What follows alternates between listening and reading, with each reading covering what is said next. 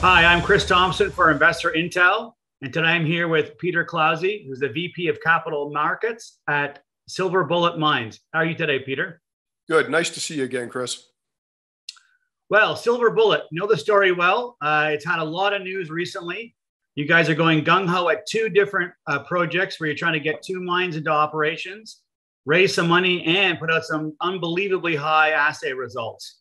So let's focus right now on the one mine in Arizona, and maybe give us a quick update on that one.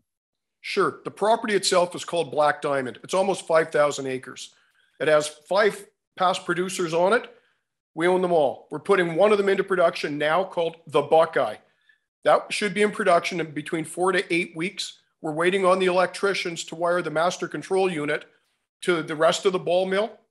And as soon as the electricians do their job, the ball mill starts turning and we're pumping out silver. It's that imminent. And you did release some assay results earlier this week, and they were unbelievable. And in fact, the first time I looked at them, I thought maybe the comma was in the wrong place. They're sort of what I would call beyond bonanza grade. Let's just go over those for a little bit. What do you make of them? Well, I'm just a lawyer. What do I know? But the smart people, they've identified this part of the mine as the treasure room. There was a collapse here in 1873, and with silver at 70 cents a pound, nobody cared to go back and get it. We located it, we found the historical records, and we tracked the treasure room. And we told people the numbers in there were spectacular. And they are. So this proves up the historical record. It validates the field team, gives us the material we need for the mill, and the numbers are astonishing. Common wisdom is that bonanza silver is at about 30 ounces per ton, or 1 kilogram per ton. Common wisdom. All right, 1 kilogram per ton. Some of our samples came in at 24 kilograms a ton, 23 kilograms a ton, 11 kilograms a ton.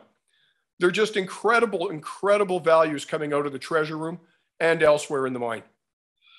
And what is the timetable for production there? You said that you're waiting for some electricians. And then what sort of run rate are you going to have for say, that the first quarter as you ramp up?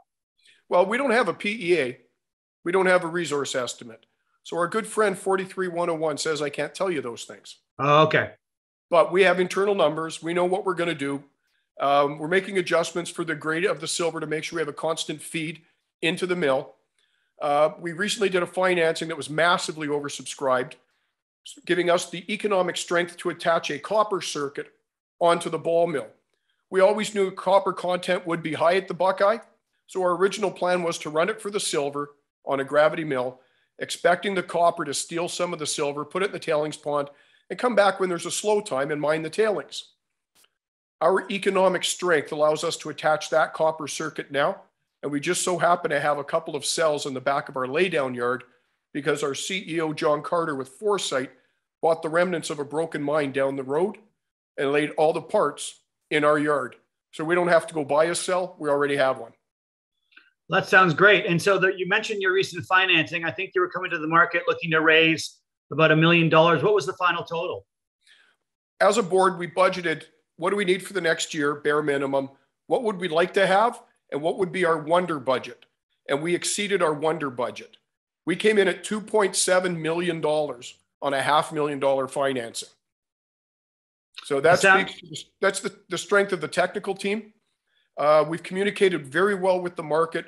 People have faith in John Carter as CEO. When it comes to processing, there's probably nobody more suited for this job than John. He has built over 200 mills around the world in processing facilities. This is his world. Well, that's great. I mean, it's great to be fully funded for the project. Is there any exploration in the area you might do with some of that money? Maybe. We're putting the Washington mine in Idaho into production, and getting the Idaho mine into the Washington mine in Idaho into production is more important than exploring at the McMorris. Okay, the order of operations is Buckeye mine production, Washington mine in Idaho production, explore the McMorris. And so what's going on in Idaho when you say getting it into production? What have you found at that mine? And it's an old mine site as well, right? Former producer in the late 1800s, the 1900s, 1920s, 1930s. They direct shipped ore on muleback from here. I think it went to San Francisco for direct ore smelting, which tells you what kind of incredible grade there was. Geologically, this is the boring part. Geologically, there's a gold vein and a silver vein laid down in two different eras. That means that the smart guys like you, Chris, can go underground and look at the ore and go, oh, that's the gold ore. That's the silver ore. Again, nobody wanted silver at 70 cents an ounce. So they blocked off the known silver, mapped it out with incredible detail, and chased the gold. There's 13,000 feet of workings underground there as they chased the gold. They did not come back for the silver.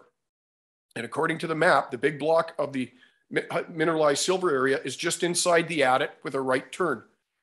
So the plan to us is obvious. Make sure it's safe, because safety standards have changed since the 1930s. Timber it, put in bolts and netting and all the stuff you have to do to make it safe. No dewatering needed because we're high enough up the mountain. Send in a contract mining team, take out, call it 2,000 tons of material. Historically, the grades ran around 59 ounces a ton. Pre-43-101, so all the caveats and warnings apply to that. Pull that ore out. There's a mill that's 3-hour drive away. Take the ore to that mill, toll mill it, collect a check. That's our summer program for the Washington mine in Idaho. It's not going to take a lot of our resources. It's not going to take a lot of our human resources because we're contract mining it out. And then next steps after that, are you looking to do more work there? We'll expand that, but we want to get through this program first and then reassess the workings underground, make sure they're safe, make sure they're accessible. But if the historical records are accurate, which to date they have been, there is a lot of silver there. We took a bulk sample from 8 different locations within the mine and the vein face. That blended out to 44 ounces of silver per ton. And again, recall, common wisdom is that bonanza starts at 30. So the numbers out of that mine are astonishing too. And the cash flow from this mine, how long would it take for it to get that bulk sample to the actual processing? Would it be done this quarter, the second quarter of this year? Maybe third. It'll be done this summer. Okay. Right, whatever summer program means. There's some snow up there still. The team has been in there for a look. So probably we'll be getting a check July, August, that time frame. Right. And so looking forward to news flow for the rest of the year, maybe just 3 quick bullet points on what investors can look forward to. The mill at the Buckeye is complete. The mill is turning. We're producing silver. We have sold silver and collected a check for it. The Washington mine in Idaho is in production. We've collected a check from that. And we'll be exploring the McMorris, which is a massive piece of our property and the source of the legend of the Lone Ranger silver bullets, which is why in part we named the company Silver Bullet Mines. You're creating a new legend here with the Silver Bullet, which is SBMI on the TSX Venture Exchange. Yep. You guys were recently listed this year at 30 cents, or you're up about 50% so far. And I think as you get more revenue recognized with some sales, it could help with the market giving you a little more credit for what you guys have been doing. Yeah, at that point, we become like a shoe company, right? A custom shoe. We make our own shoes. We sell our own shoes. We have our own brand. We make silver. We sell silver. And we collect checks for that. At that point, we are not exploration. We are not development. We are a producing mine with our own mill and our own lab and our own equipment and our own cash flow. And that's important in these days. I think a lot of investors are looking for that cash flow, especially when you're producing. So yeah, we're expecting to get rewarded once we announce we're in production. Great. Well, thanks for your time. I was talking with Peter Clausi, who is the VP Capital Markets at Silver Bullet Mines. It's on the TSX Venture Exchange under SBMI. Thanks for your time today, Peter. You as well. Look to have you down at the property soon.